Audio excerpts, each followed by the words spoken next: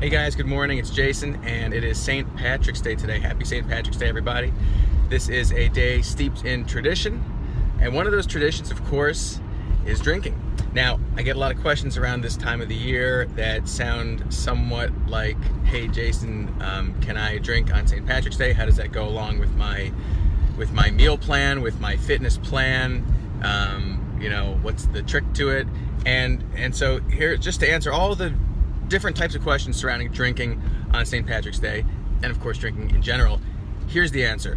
Alcohol, and I hate saying this because I love craft beer and I love single malt scotch, and that being said, alcohol and fitness, they don't go together. They are not peas and carrots. Alcohol actually it can have adverse effects, and in terms of metabolism, it really works against what you're going for typically when you're working out and following some sort of structured meal plan.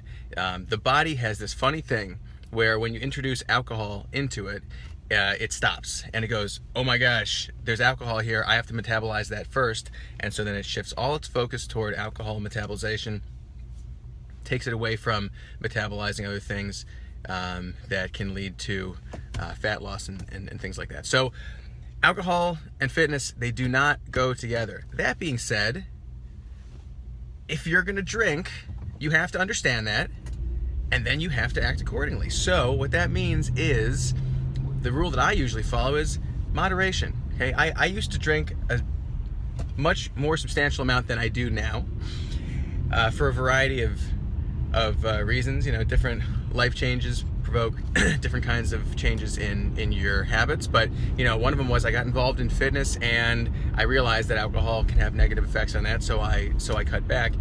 Greatly helped me reduce my my tummy fat, but I practice moderation. So you know, whereas before if I would have you know, a drink or two a night, I now have a drink or two a week.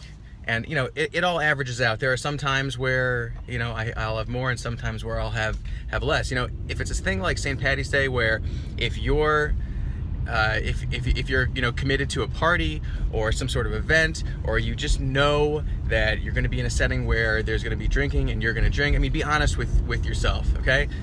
Don't try to fool yourself, but either practice moderation, or if you just want to blow it out on St. Patty's Day, blow it out. But have an exercise and nutrition plan in effect that you're doing before and you're doing after. Because here's the reality. If you're consistent with fitness, and by that I mean daily workouts and eating healthy, you know, 80-90% of the time, if you're doing that consistently, then one, you know, treat meal or treat day or St. Patrick's Day, it's not going to be the end of the world. And in fact, it might not even register as a blip on the radar if you've been consistent before and you jump right back on afterward. So, you know, it all depends on where you're at and your intensity level and your commitment to this stuff. If you're committed beforehand and you're consistent and you are gonna, you know, you've decided that you're just gonna blow it out on St. Patty's Day, then blow it out, have a wonderful time, enjoy, have a Guinness for me, and then afterward continue right back on where you were, and you're not going to even feel it.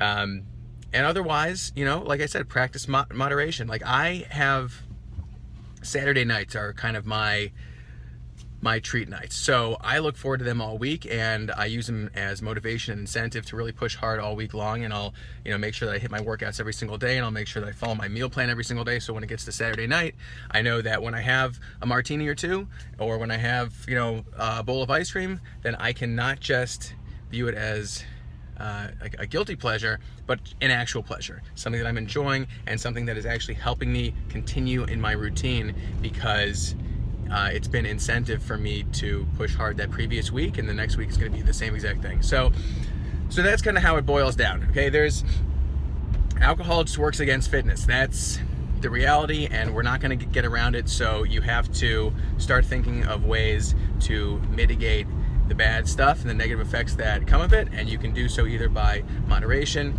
or straight consistency in your fitness plans, or both, and I suggest both. So guys, enjoy yourselves, have some drinks, be safe, of course, always be safe, and I'll see you later. Bye.